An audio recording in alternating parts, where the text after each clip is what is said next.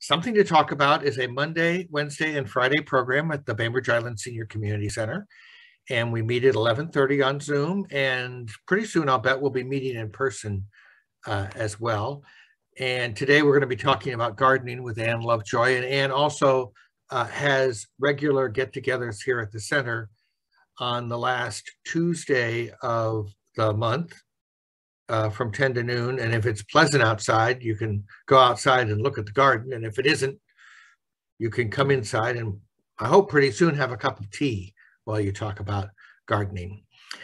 Something to Talk About is sponsored by Fieldstone Memory Care of Bainbridge Island, and they offer innovative and compassionate care on Rolling Bay, and they are now accepting residents. If you'd like to schedule a tour of Fieldstone's beautifully appointed apartments, call them 360-271-2530. That's 360-271-2530. And Ann, thanks once again for joining us. It's always a great visit with you once a month for this topic. Yeah, it's always fun for me too. And I can't wait to get back to in person. And you're right, we can do the end of the month ones, the last Tuesday. Hey, Megan, the last Tuesday of each month, we can start doing in person in inclement weather. And that'll be great too, because I love seeing your faces. I'm hoping that you have lots of questions for me. I did want to just start out by reminding everybody that with all the rain we've had, the soil is extremely fragile. It's soaked and waterlogged. And every time you step, your entire weight is transferred to the amount of space your one footprint takes up. So some of us are putting a considerable amount of weight on that soil, plunk, plunk, right? And it compresses it and it can take months to decompress. So if you have to walk into the borders or the beds or the vegetable garden, use a little piece of 2x4, I mean, not 2x4, but a piece of wood of some kind, like a plank, or a little piece of plywood or something like that to distribute your weight more evenly. And really, you know, by now there's probably not a huge amount of reasons to do that. But if you do have to, again, just remember that the compression of that soil is really a problem for your plants. It can lead to root rots and a lot of pathogens building up in the soil. So walk softly and stay out of the garden as much as you possibly can. And I hope that makes sense. Because again, the compression of your footprint is considerable. And that, that has its long-lasting effects. Does that make sense to everybody? Yeah, that's something I wouldn't have thought of really, you know, because you just walk, but and you can go in there when the ground is drier without consequence. Well, not necessarily without consequence, because even especially after the winter, the whole soil is very open because it's had this wonderful rest period, and hopefully it's got a lovely blanket of compost and fallen leaves and things like that. So it's at its most open. So at that point too, it's pretty vulnerable, and you want to really think about where your feet are. And one thing you can do is put some stepping stones into gardens where there's places that you often have to go in and do something. Maybe put a couple of those concrete squares or blocks or rounds so that you can have a place to land. And then maybe that place gets compressed, but it doesn't get all over the place. Does that make sense? Wow. Just minimize it a little, right? So I still have some planting left to do. This is Francine. Yes. Is it possible? It is. But like maybe get a piece of plywood, like I was saying, or use one of those rubber kneelers and use that. But even the rubber kneelers, they do compress quite a bit. So it's good to have like maybe a little board underneath that and then put your kneeler on it for your comfort. And remember, for the comfort of your soil and your plants, you want to kind of distribute your weight much more evenly. And this is actually a great time to plant. And Reed is right in that a couple days without pouring rain will help the soil set up a little better. But it's just from now till really the middle of February. This is the time to be pretty careful and thoughtful about walking around in your beds and borders. Okay, great. I was gone this whole rainstorm. I was down in California where it was 90 degrees. So yeah, I came home. Yeah, I came home and it was like, what? Okay. Well, my rain gauge, which goes to 7 inches, ran over several times in the last few weeks. So we've had a lot of rain and the wind didn't help. And one of the things a lot of people are saying is there's a lot of blowdown and all these big chunky branches that come down, some of them can be reused really nicely for protecting newer plants. Like if you're planting stuff that is like perennials or young trees or shrubs, and they might be somewhat susceptible to frost damage, you want to just loosely pile, not the big heavy giant branches, but cut off some of the smaller side branches and loosely put them around. And that will capture about 2 or 3 degrees of frost, sometimes a little more, which can protect. Yeah, it gives a little protection to those the plants that are trying to get their roots established. This is the time of year when they do a lot of root growth. So that's on your side. If anybody accidentally digs up a bulb they planted a month ago, you'll find, when you're thinking of a good place to put something and it doesn't look like there's anything there, so you dig it up and discover that that's where you put the tulips. You'll see they have a good fringe of roots on them already. Just this last month has been very conducive to root growth, if nothing else. Anna, I have 2 questions that I've been mulling over. One is that yesterday I was talking to my next door neighbor, and we both live in the woods. He has a lot of trees closer to his house than we do, but he's afraid of fire. What should I do to protect my house? Or is there any kind of cover crop or plant that could be a good buffer? There are actually good, there are some fireproof or fire resistant plants, and there are plants that are much more susceptible, and there are extensive lists on them through the Department of Natural Resources, and also what's Hillary, the chairperson of, the commissioner Department of, isn't that the DNR? Or is it the Natural Lands?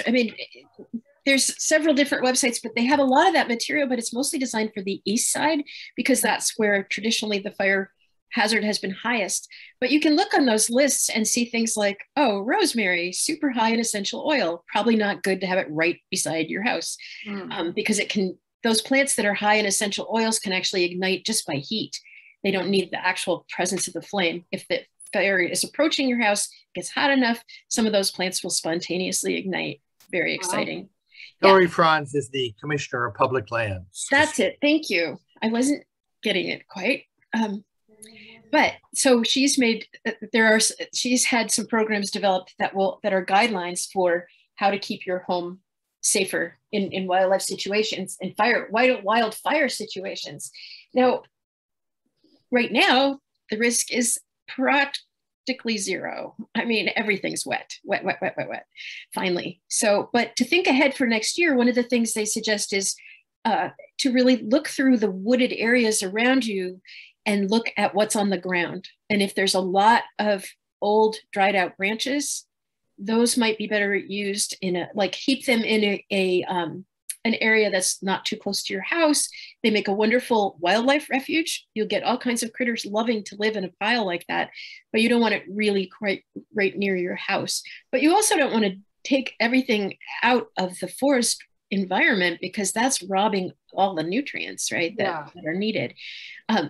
Some of the ground covers that are natural to this area are more fire resistant. Salal, for instance, is not a quick to ignite plant. And that's certainly a native ground cover that once you got it, you got it, right? But thinking about keeping some space around your house, when I used to do a lot of garden designs, I would always talk to people about designing like a golden bowl so that your home is in the center and then all the daylight can reach you because there's a sort of shallow area around the house and then the rising edges of trees and shrubs. And if you think of it that way, instead of cramming your house with trees and shrubs right next to it, that will give you that safe space also.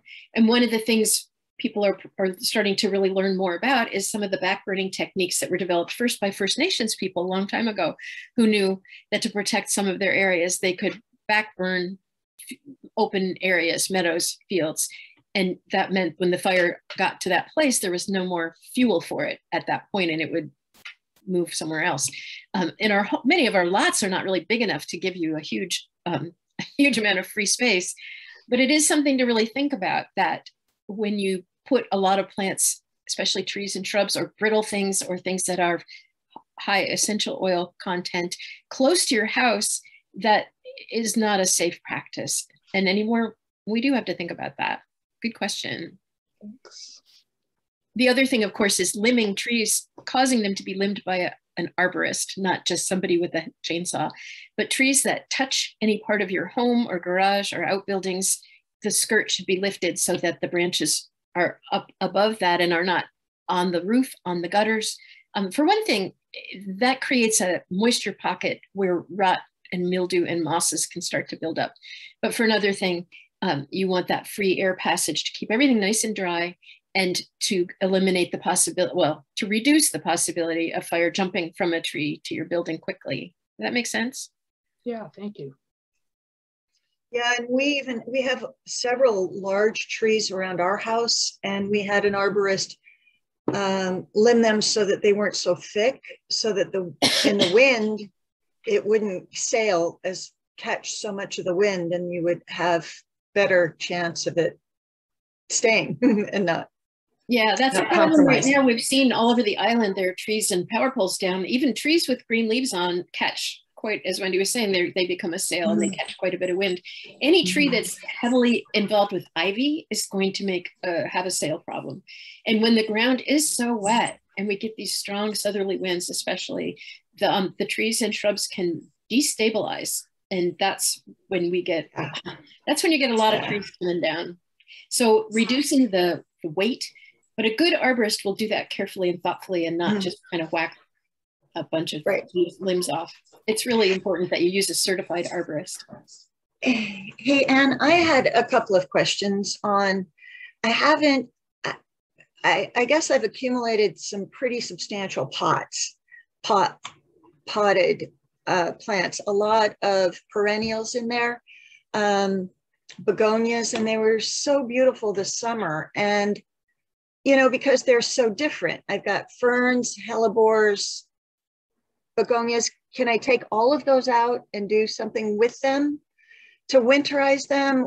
Because they're kind of overgrown at this point. So I need to change things up. And also I'd like to, in the past, I've kind of like, yeah, if it survives, that's great. But I'd like to try to keep them going. Not, I'm good with the, this solid perennials, but they're so big now. So is it too late for me to move those around? No, not at all. And you can either put each thing into an individual pot. It sounds like they're big enough that they could make a nice centerpiece for an individual pot. If you've got room in the ground, you can put any of them in like the hellebores and ferns would like to be in a more shady environment, of course. Yep.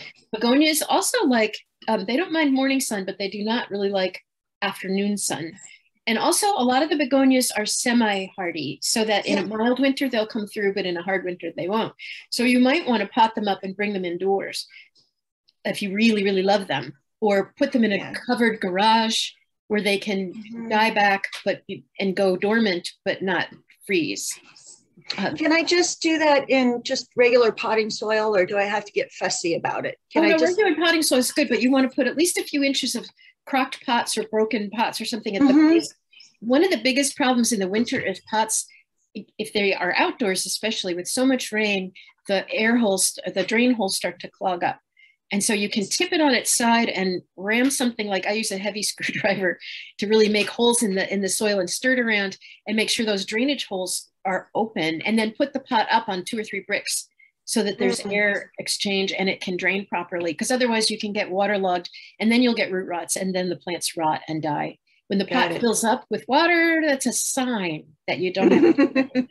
If you have water pots, those beautiful pots that are often used as water reflecting pools or even some of the deeper bird baths, you want to empty those and put them either upside down or store them in a garage, again, a covered place. Terracotta pots can flake in freezing weather, especially if they're full. They flake off, like the outer part will just flake and just start to deteriorate if they haven't been really high fired. Most of them have not. So they're a little more vulnerable. They're less vulnerable if they're planted because the plants in soil help buffer the freezing temperature, but it's still something to think about. If, just plain terracotta pots, not very hardy in a wet, cold winter.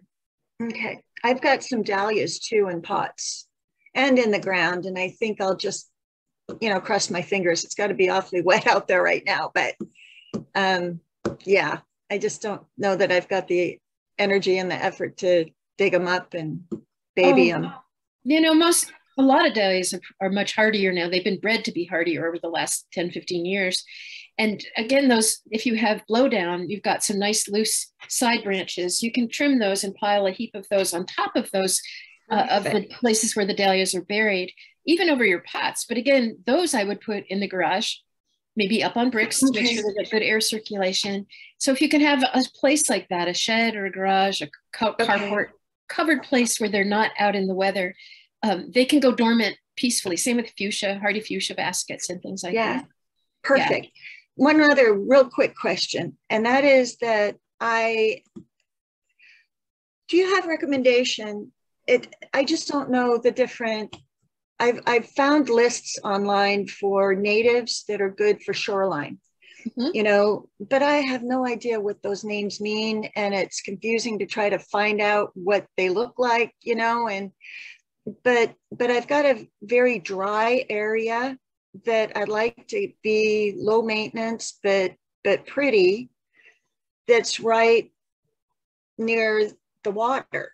And I'm wondering, do you have anything off the top of your head that doesn't need a lot of, you know, that would be dry, full sun, tolerant? Yeah, that's and good for the water, you know. If you go to, again, the Department of Natural Resources website, they have handouts, which you used to be able to pick up at City Hall. I don't know, you might, you know, call City Hall and ask if they have them. Could somebody bring out one for you? But they're handbooks about stabilizing slopes with native plants. And there are similar ones about, you know, native plants for dry situations. And they're like maybe a 40-page booklet. Each page tells you about the plant and so forth. And it has the Latin name and the common name, and you can figure out pretty well. And on the website, I think there's illustrated with actually pictures too. And all of those are really good things to know, because a lot of people are planting stuff on their slopes that are not good stabilizers. When we've been seeing mudslides over the last few decades, you'll see these big slides, and back up on the hill, there's the sword fern still there. The salal is still there, but all the ivy's down at the bottom of the hill, right? It's like it's a lot of the native plants that you see on the shoreline and bluff are going to be the right ones to put back in. Yeah, this is it's a low bank. We've got a area near a bulkhead, but it's pretty natural. And I just wanted, there's a slice, and actually it's our neighbors that look right at it. So I was trying to find something. I don't know if it's thinking Rosa rugosa, those wild roses. I think those might be native. Just trying to find something that's kind of decorative, so it looks nice, but you know, it's all. And I did look online, but for whatever reason, it was just confusing. I didn't see the visual. So I've got to find a resource that shows me more, you know. Okay, the Rosa rugosa is native to Japan, but it is a beach rose, and it is a pretty good alternative, and they are quite showy, and they have great big hips, and birds around here have totally figured out, birds and squirrels know very well what those are, and they will eat them. Our native roses would be Pisacarpa or Nootka rose. And if you look at any of the nurseries, Bainbridge Gardens, Bay Hay, they definitely have native sections with a lot of these things in them. And you can go, look, but it's true that a gallon pot doesn't look like a 4-foot plant, but it does give you a sense of it. I think if you go to Blodell as well, you'll see areas where there's a lot of native plants that are mature, and you can look at what they look like there. Yeah, that's great. Good advice. But again, there are lots and lots of options. If it's a steep section, you can actually get this jute mesh with squares about 4 by 4 inches, and you fasten it to the slope with like the kind of big staples, ground staples that are like 6 inches long. And then they can plant into the pockets, and each pocket you scoop out to make a little reservoir, so that instead of planting at this angle, you're kind of making a little pocket. Right? And then you can plant into that pocket, and that plant will establish, and then slowly you'll get your plant. And remember, if you start at the top, plants will sow themselves down. Go down. Yeah. And compost does not wash away as quickly as soil. So if you can also put compost down, and you can put down flaked bedding straw, and then put the mesh over that, and that will, or lots of leaves, put the mesh over that, that will hold it in place and you'll get much less erosion. Okay. Thank you. Thanks. Welcome. Megan, you said you had another question. And I'm sorry, I always forget that I have two, but the other is we have a large lawn and I'm the mower of that. I'd like to find some ground cover and trees to make it more of a natural setting and not have to mow. Do you have any recommendations? Well, yeah, I always think about making sort of a pollinator meadow. And again, we just talked about not putting trees too close to your house. So I put the trees and use smaller ones closer to the edge of the woodlands that are around you, because I know you're near woods, right? Mm-hmm. And sort of remember, think about that golden bowl so that your home area doesn't have a lot of shrubs and trees around it. But outside that space, you can start building up. But if you've put plants into your to start replacing your lawn, I'd recommend that you start on the outer edge and do a strip. Every year you can make it a little bigger, but trying to take on Kansas is a lot and it's too hard. And then you'll get weeds and problems and it just turns into a mess. But if you do a planting strip, maybe it's 3 feet wide, and you start there and you put in, maybe you want to put in some small native crabapple or native mock orange, some salmonberry, maybe if you want to try to help birds and all the different kinds of pollinators, you might think about those native plants that have seeds and nuts and berries and fruit, right? Those are good ones. And again, all the local nurseries have these plants. And you can get a gallon size. You don't need to invest in huge plants. They'll grow up just fine. And again, this is a wonderful time to start doing that.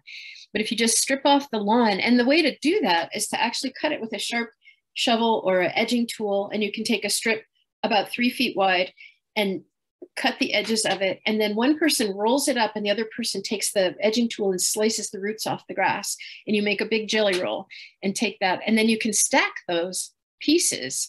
So you do green side down and then earth to earth, and then green side to green side, earth to earth, and you stack them up, end with earth on top, cover the whole thing with a tarp, and in a couple of years, it'll just be beautiful compost all the way down. Wow. That's a way to repurpose that turf that you're taking up, which is usually in pretty crappy shape anyway, because around here, lawn is not what happens. We have a lot of moss. Yeah. So you might not worry so much about the moss. And if you don't have much grass and it's actually kind of weedy, you just start pulling out the grass and planting a fern, pulling out the grass and planting a small huckleberry, pulling out the grass and planting some snowberry, right? And then gradually you'll get a mossy carpet with these native plants in it. So snowberry is a good ground cover? Does that spread? But if you're against the woods, you're starting with because you're gonna come down from a maybe 200-foot tree. You need you can't just go down to a ground cover. It looks kind of silly. So you need a ladder to take your eye back down. So you're gonna have some small trees and small shrubs. And when I say small trees, I mean 15 to 18 feet, and then down to shrubs that are, say, 6 to 8 feet, like elderberries. Some of the huckleberries get pretty big like that. But always thinking about who are you planting for. If you're planting for wildlife, then you want to there's some wonderful books by, oh gosh, what's his name? Russell? Oh, I'll get it. Anyway, it's called Planting for Wildlife in the Pacific Northwest. And they're great books. Can you look for that? It's University of Washington Press, I think. And he had two. One was controlling plant critters in the garden, but one is really specifically planting for critters, wildlife in the Pacific Northwest, and they're great books. Russell Link. Thank you. Yes, perfect. Russell Link. Link, L-I-N-K? Yeah. L-I-N-K, your link to the future, Megan. That's right. And those are fabulous books. And Wendy, they have pictures. So they'll be good for you too. That's great. Thank you. I'm looking it up. Great. And Wendy, this is Francine. Yes. I've been on the island for about 8 years. And over those 8 years, I've been purchasing a lot of natives from the Kitsap Conservatory. is that Conservatory District? Am I saying that? Conservation District. Conservation District, yes. And I mean, they have wonderful natives, very inexpensive.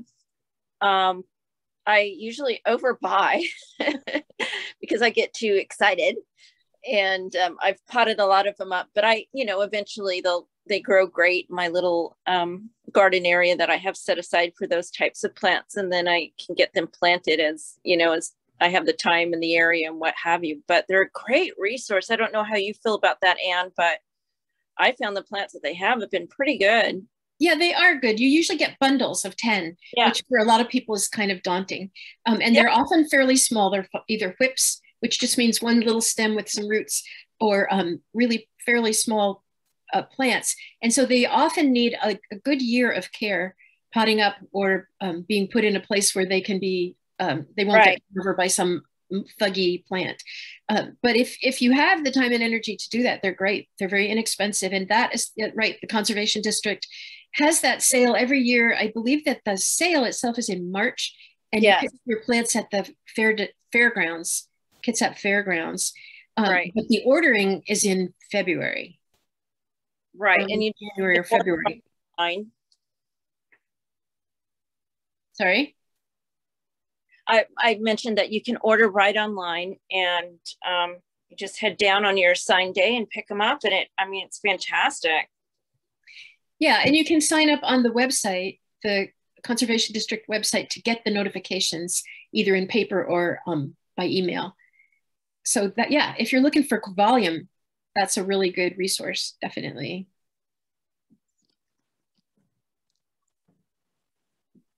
So Anne? Yes, Christina. So I don't have a question, but I want to share with you my horror story of last week. So I went and I got all my leaves. We're losing you, Christina. Wait. Oops. Can you hear me?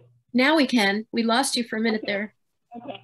So I picked up all the leaves from my trees, and I went ahead and I put it on my little garden plot, going, okay, that's going to be the mulch. I made certain that any ground cover was not covered over, and I had it all insulated, and then the rains come, and I'm just so happy.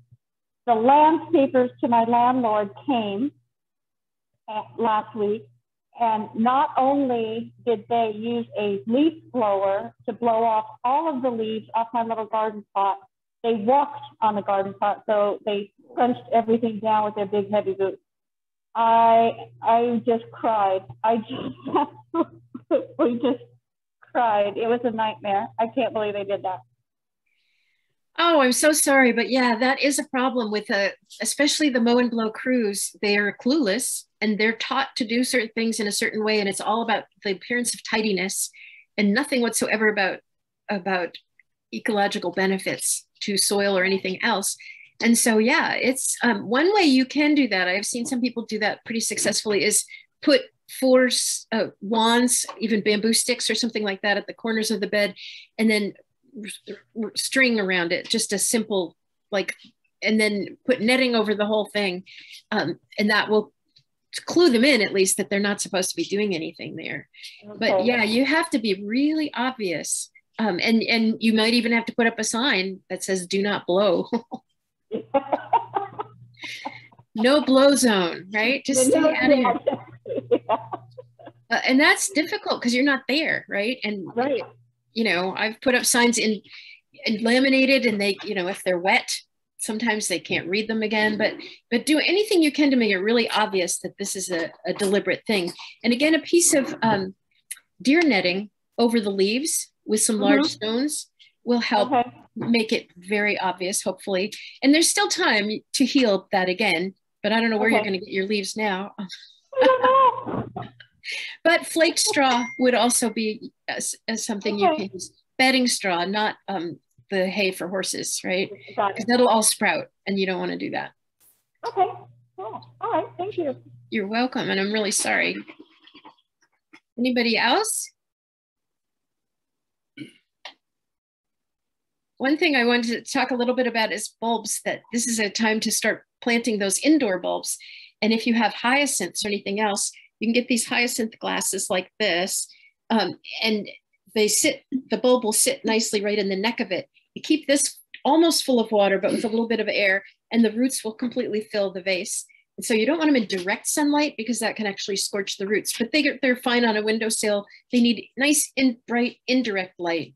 And then you'll get your flowering plant, which you can, after it's finished blooming, you can actually plant them outside. They might not bloom the following year because they didn't get any nutrients from the water, or not enough to matter. They will draw some from the air. They can pull down atmospheric nitrogen from the air and capture that, but it isn't really enough to usually put up a good bloom spike the second year, but then they'll recover after that. But it's a fun way to have a little brightness in the house. And if you're doing those narcissus, which people love to give and get, but they get beautiful and they're fragrant, and then the leaves start falling and then they turn yellow and they're funky and they're a big mess, and you try to hold them up and they make a giant. Well, one good way to deal with that is to plant them in a tall, narrow vase like this. Or if somebody gives you a little pot of them, find a tall, narrow vase you can drop the whole pot into. Stuff a little sphagnum moss or something around the edge of it so you don't necessarily see the pot. It will look beautiful. They'll stay upright and they'll look a lot more attractive for the whole holiday season. It took me years to figure that out. I love those narcissus, and I plant them a lot this time of year, and that's perfect. That's wonderful because I've always got shallow bowls, right? Yeah, and that's pretty for 10 minutes, and then after that it's right. really not, and it's really hard. I mean, you can sort of thread in barbecue sticks and things like that, and start roping them together, but then it looks like, you know, sacrificial victims, and that's not really the look you want. So the tall vase thing is, and then you can have a bunch of those and use them other times of year with candles in them and things like that. I mean, they'll be very useful. I get them at yard sales. And then there's nothing we can do with those after they bloom, right? Are they all spent? That's what I've heard, and so I've just if you plant it into soil, no, they're not all spent, but they are not hardy.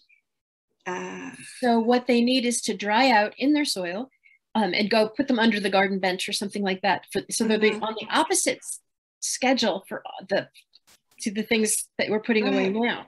So they'll be out in the household now, and then as they die off, you just pinch off the spent blossom, because they'll start to try to make seed. You'll get the swollen and so what you want to do is pinch off the flower heads that have faded, leave the stems, let them dry, let the whole thing dry naturally, which is very unattractive. So if you can put that out of sight somewhere, and they can go in the garage now, which would be, you know, January, February, and then they sit there all summer, and then you bring them out, dust them off in September, October, give them fresh soil. And one way to do that is, if you're going to do that and you plan to carry them over, feed them every couple of weeks with a half-strength fertilizer, like Miracle Grow or something like that. House plant September, when you bring them back out. Yeah, but even right now, like you plant them, give them a couple of weeks, and give them a half-strength fertilizer every couple of weeks. And that way you are supplying nutrients that it can store. And right? But don't start until you see the buds emerge. Okay. Because the fertilizer will increase the foliage. Yeah.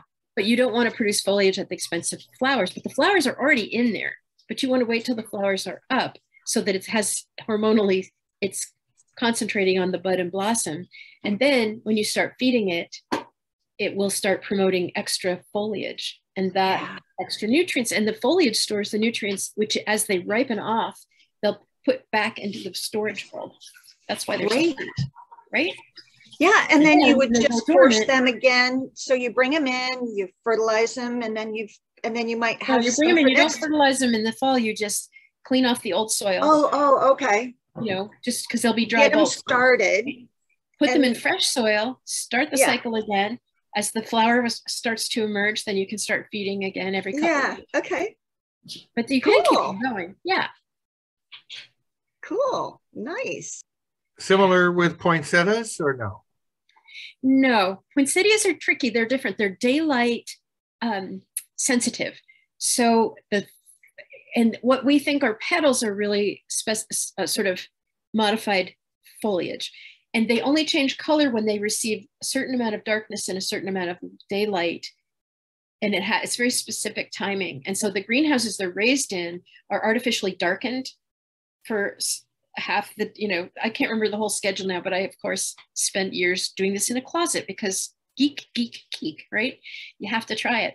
But anyway, poinsettias are not hardy, and they do get, in their native land, they're 8, 10, 15 feet high. They're a big plant. So what we're dealing with is these little cuttings, really, and they're not truly worth saving. Just saying. Unless you're geek, a green geek. I mean, it's fun to do stuff like that once or twice, and then you realize the amount of time it takes, because they have to have artificial light of certain strength, and the timer has to be exactly right. And if you forget, it's toast anyway. And for $2.99 or $5.99 or whatever they are, it's not worth it, in my opinion. But if you want to do it, I'll look it up for you. No, we're good. Now, amaryllis are another story, because they can be grown as perennials. And there's your wide, shallow bowl, Wendy. They will do really well in a wide, shallow bowl, but they don't like their bulb to be covered all the way. So with an amaryllis bulb, you don't want to plant it like this. I would plant it so that the tip barely came out of the soil. So the soil would be covering most of this, right? This much. But if this was an amaryllis, I would have the top third of the bulb exposed. And that's what they prefer. So in a wide, shallow bowl, if you put your amaryllis, and don't just use the cocoa fiber that comes with it, you use really nice potting soil mixed with some of that cocoa fiber, and then grow it like a house plant. And again, once the flower bulb emerges, start fertilizing every couple of weeks with a half strength, and grow it like a house plant. So then after that, you fertilize once a month through the year, and it will, sometimes the bloom gets off. Like I have had them bloom in August or September, just crazy, but they'll find their cycle and just start blooming. Most of them are not hardy outside because of the wet as much as anything. But and just the green, so they stay green. They stay green, and the strappy foliage is still there. Again, you pinch off the spent blossoms, let that stalk die down, pull it gently off, and put it in the compost. And then the rest of it, you grow them green. And what will happen is they start creating offsets. They're called pups. And so you'll get baby bulbs at the side. And I used to grow some of the smaller species, and you could get like a little thicket of them. They're really amazing in a wide, shallow bowl. And they'll start blooming in a couple of years and be bloom size if you treat them like a house plant. So that's what I'll do with my wide, shallow bowls now. Yeah. But I wanted to check back because, on the narcissus, I would use gravel and, when I forced those previously rather than soil, and I wouldn't cover the bulb, and I would just water it so the roots would get to it. But in this situation, soil is better, covering the bowl. Well, yeah, I mean, gravel doesn't matter. Gravel doesn't have available nutrients. Right. So you want soil because we're keeping the bulb alive. Right. So think about the words. Are you forcing or are you growing? Yeah, right. Forcing is coercive, and it doesn't work with the natural process very well. I mean, the flower's in there already, right? Sure, it's possible to kill it before it blooms, but it's not easy. But if you grow it like a house plant, then what you're trying to do is give it a decent soil base, right? Good drainage. Right. It has to have a pot with drainage instead of a solid pot with no drainage. Right. It's a whole different, you're growing it like a house plant. Right. Which then my tall base doesn't quite work because there's no drainage in that. Well, if you put it in a pot, if you put it in if it's in a small pot that drops into your tall base and you pack the sphagnum on the edge of it, that works. Okay. You are so smart. You are just so dang smart. Many years ill spent in weird experiments. Oh, of course. It makes sense. The thing is, they're also not that expensive either. So if No, I know, but I like this idea of not just, the idea if I like it every summer, every season, every holiday, it would be kind of fun to see if we could do that. Yeah, it is fun. And the amaryllis are wonderful. They make beautiful house plants, and they can last for years. And when they start pupping, it's really exciting. It's like you've given birth to a beautiful little plant. It's a little flower. It's a baby family, right? There are some species amaryllis that are kind of short. They don't get much more than 12 inches high. And those are adorable in a family vase. And there again, you can plant them in a plant with drainage holes and then drop that into one of your beautiful pots and use sphagnum moss or something as a covering. And so they will have their drainage they need and they will be able to live on and on, but they won't, it will look more attractive.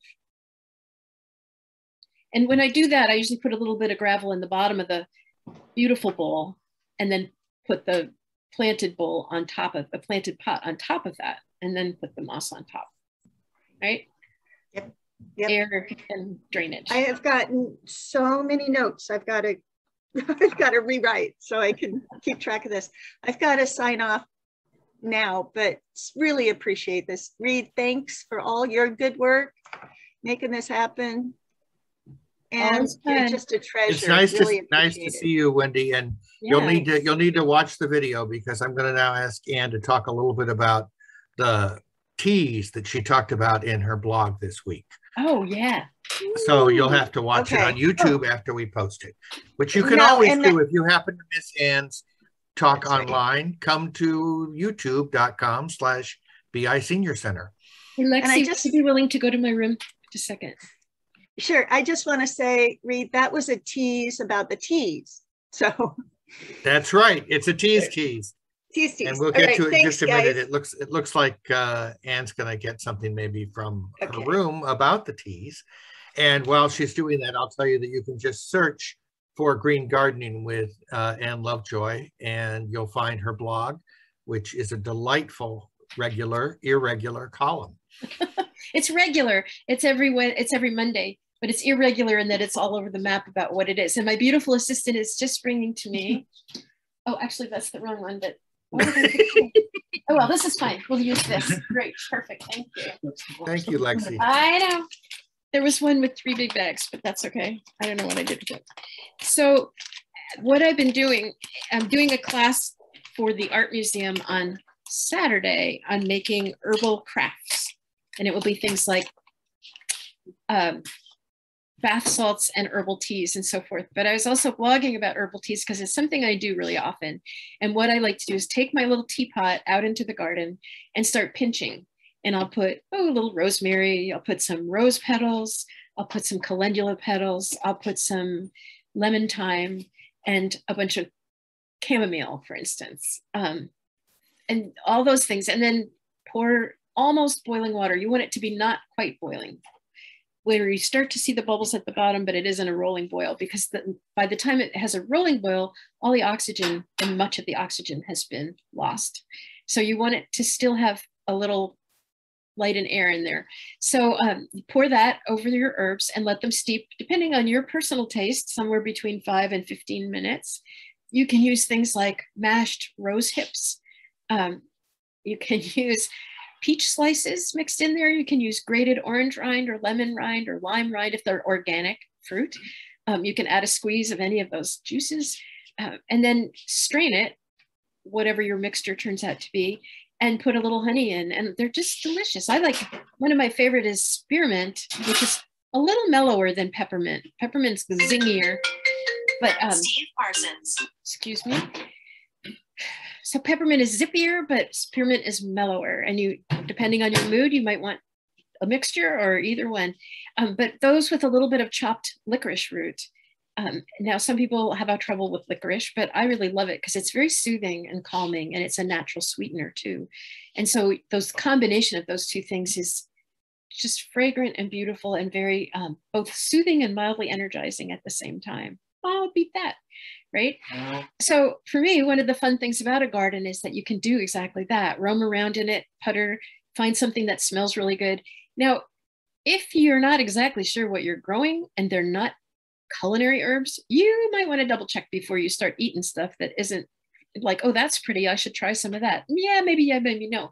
Some plants in the garden are quite toxic, but anything in the herb families, the flowers are not. And so like pineapple sage, I mostly grow for the hummingbirds, but the foliage of that has almost like a fruit salad flavor.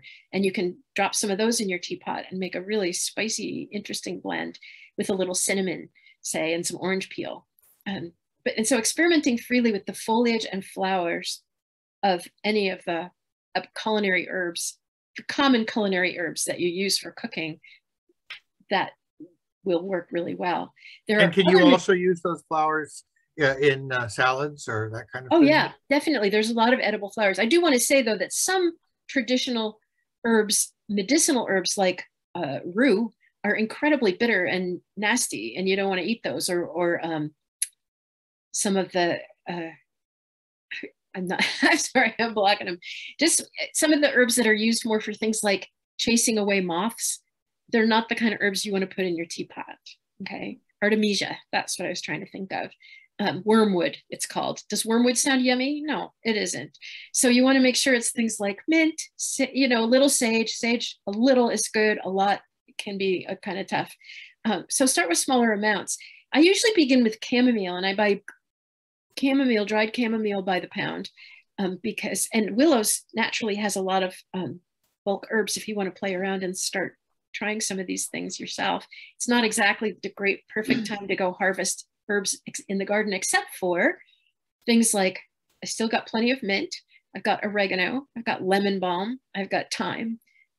The pineapple sage is still in full flower, and the hummingbirds are all over it every day. So because our years are mild, there are some of these herbs that you can be harvesting really all year round. And when you think about edible flowers, Reed, you know, flowers of things like chives, they're in the onion family, but the flowers don't taste like onions, and they smell fragrant, like they're in the lily family.